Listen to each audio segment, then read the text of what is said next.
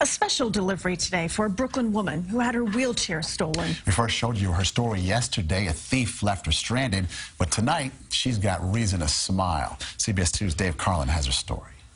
A heartwarming delivery in Sheepshead Bay. On the back of this tow truck is a motorized wheelchair for Margaret Leon. It replaces one that was stolen from her on Saturday. It feels very comfortable.